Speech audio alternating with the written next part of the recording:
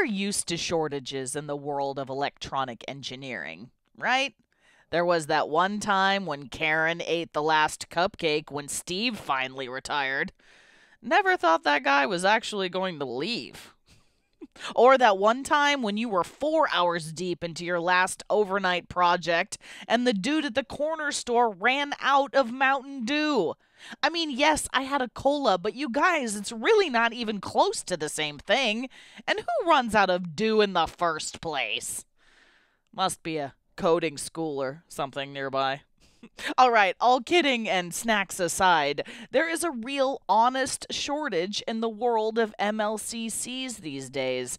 And folks, it ain't looking good for at least another couple of years. We've got to look for some sugary, caffeinated alternatives. Wait, I think I might be mixing up things here. Hi, I'm Amelia Dalton, host of Chalk Talk. You know it and I know it. More and more engineers are suffering from MLC long lead times. If you don't want your next design cycle to run into the next decade, we need to start looking at alternatives. In this episode of Chalk Talk, Rob O'Connor from Panasonic joins me to talk about Panasonic's capacitor technologies and the MLCC alternatives that will keep our design on track. And we'll still need to talk to Karen about that cupcake business. But that's a story for another day. And before we get started, don't forget to click that link. There you can find more information about Panasonic's capacitor technologies. Hey, Rob, thank you so much for joining me. Hello. So I've been hearing rumblings about an MLCC shortage for a while. So, Rob, how bad is this looking? Well, I think a quote from an industry expert really says it all, that this problem is going to be so huge that it's going to last beyond 2020. It's much bigger than anybody knows right now. Okay, so this is going to last until 2020? How bad will this get globally? Well, the big problem is right now that in certain markets, especially in high reliability markets like automotive, the demand far outpaces the ability for manufacturers to increase their capacity. Also in very small, precise applications like smartphones and other consumer electronics, again, same problem. A lot greater demand than the ability for manufacturers to increase their production. The big problem is that there is a huge gap between the ability for suppliers to supply product and the actual demand, and it's not going to end anytime soon. Okay, so what can someone do about this? Panasonic has a program right now utilizing some alternatives to MLCCs to kind of rescue customers from their current situation. So specifically, how can Panasonic help with this situation? If you guys no longer make MLCCs, what do you have to offer? Panasonic has 4 different families of polymer capacitors and 1 surface mount film capacitor that actually can be utilized in a lot of MLCC applications as good alternatives, and in some cases actually have better performance. So I know that a lot of MLCCs are for applications where you need extremely low ESR. What can we use in that case? Well, in that case, Panasonic's SP-Cap polymer aluminum capacitors are a perfect choice. Being a pure polymer capacitor, they have ultra-low ESR. They are ideal for cases where you have high ripple currents in things such as DC to DC converters for FPGA applications or microprocessor applications. Okay, so what if we need a larger capacitance? In that case, Panasonic's POSCAP tantalum polymer capacitors are ideal.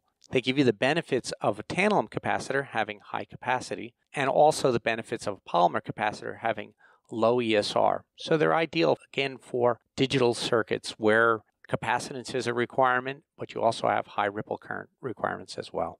Do you have anything bigger, say for higher capacitance? Yes, we absolutely do. The OSCON aluminum polymer capacitors offer, again, very low ESR, but because of their size, they also offer very high capacitance, up to 2700 microfarads, as well as having high voltage capability up to 100 volts. Okay, wait a minute. Rob, what about safety? What about applications where safety is really important? That's a question that comes up very often because polymer capacitors, unfortunately have a short circuit failure mode. In the case of Panasonic, they're very benign, but in some cases that's kind of unacceptable. So in that case, if you need a very, very benign failure mode, that's where the Panasonic hybrid capacitor comes in. It gives you the benefits of a polymer capacitor, again, having very low ESR, very high ripple current, but its failure mode is very, very benign.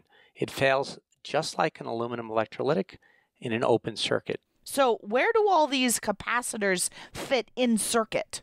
Well, Panasonic's polymer capacitors, depending on the family type, fit in different parts of a typical circuit. So on the high voltage side, that's where an OSCON or a hybrid would fit, in voltages up to 100 volts. It's a place where you need high capacitance and very low ripple current, and that's where they fit best. When you go on to the next level of voltage regulation, that's where SP caps and POS caps fit in. Again, voltages you're typically seeing are anywhere up to 24 volts. And again, your ripple current is very high, and you begin to have issues with size. So those fit in perfectly there. When you get to the point of load regulators for an ASIC or an FPGA or a microprocessor, it's again where SP cap and POS cap fit in perfectly. You typically have extremely high ripple currents and very low voltage, and they fit perfectly there. Okay, so Rob, you're telling me that these parts are better, but how do they match up with MLCCs, really? Well, that's one of the places where polymer capacitor technology shines, especially in the area of temperature and DC bias characteristics. Polymer capacitors overall have very stable characteristics. When you look at the temperature characteristic, it barely changes over its entire operating temperature, where typical X5R and X7R really go all over the map. It's something that engineers often fail to recognize and plan for until they have a problem. DC bias is something I've gotten questions about over and over again, where people think they have more capacitance than they actually do. Higher the DC bias voltages, the lower the capacitance. So customers think that they have a 100 microfarad cap, and in reality, they have something much, much lower. So how do these polymers perform over time? Again, that's another area where polymer capacitors shine, because really from the point that you solder them down to the board to the point of what we consider end of life, polymer capacitors' characteristics really don't change very much. On the other hand, with MLCCs, you typically see a DC bias change, but then over time as they age, the capacitance begins to drift down and gets lower and lower. And that's something, again, you have to plan for. You really need to know, where is this part going to be at the end of my product's life? And that's something that you can count on with a polymer capacitor. Okay, so can you give me some examples of these alternatives? Sure. So I have a quick example for you. On the input side of a typical DC to DC converter, you can see maybe 3 25 volt, 22 microfarad X5R capacitors. And on first look, it looks like 66 microfarads, but once you take into account the DC bias, there truly are about 19.5 microfarad capacitor. You can easily replace that with one SP cap rated at 25 volts and 22 microfarads. What you end up in the end is about 60% smaller PC board space requirements. On the output, you might be using 600 microfarad 6.3 volt X5R capacitors. And again, if you look at the capacitance with 0 volts of bias, that's 600 microfarads. But with the 5 volt bias, it's only 150 microfarads. So it can again easily be replaced with one 6.3 volt 150 microfarad SP cap, saving you a whopping 70%.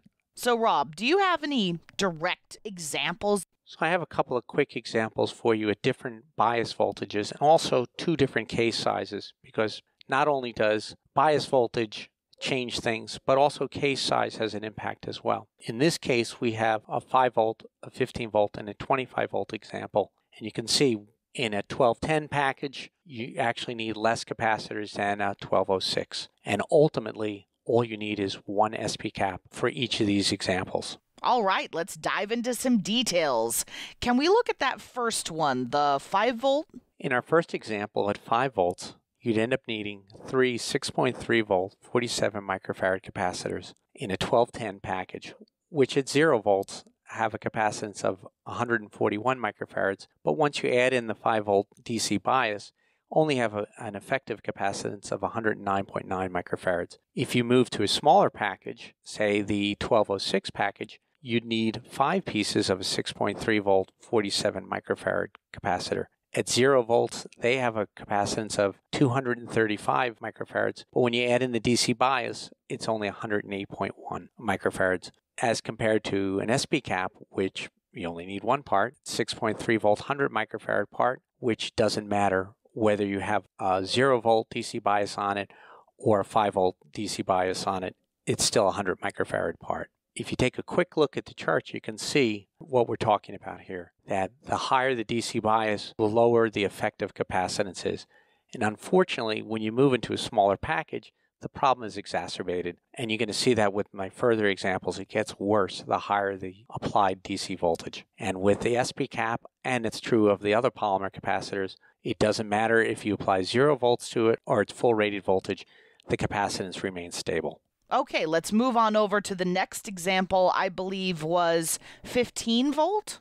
Sure, in our next example with a 15 volt rail, the problem gets a little worse. In a 1210 package, you would need 4 25 volt, 22 microfarad capacitors, which would end up giving you at 0 volts, again, 88 microfarads, but with a 15 volt bias on it, you're down to 30.8 microfarads. With a smaller package, the 1206, you now need 8 pieces of a 25 volt, 22 microfarad capacitor, which at 0 volts has 176 microfarad capacitance, but with that DC bias of 15 volts, it's only 31.6 microfarads. And with the SP cap again, 16 volt part, 33 microfarads at 15 volts is still a 33 microfarad part. And if we take a quick look at the graphs, you can see how much worse the graphs are as we move to 15 volts. And finally, what about 25 volt? Unfortunately, at 25 volts, the problem gets even worse. So you end up needing to move up to a higher voltage MLCC, which doesn't help you with your DC bias problem. So you end up needing 4 pieces of 50 volt, 10 microfarad part with a 0 volt capacitance of 40 microfarads, but at 25 volts, it's only 24.8 microfarads. In a 1206 package, you now need 12 pieces of that same value, 50 volt, 10 microfarad with a 0 volt capacitance of 120 microfarads, but only 21.6 microfarads at 25 volts. And as you can see, again, the SP cap, nothing changes. A 35 volt, 22 microfarad part at 25 volts is still 22 microfarads. And when you look at the curves get worse. And it will continue on as a DC bias gets higher and higher. That problem gets worse and worse, and you need even more MLCCs to have the same effective capacitance. Now, what about analog applications?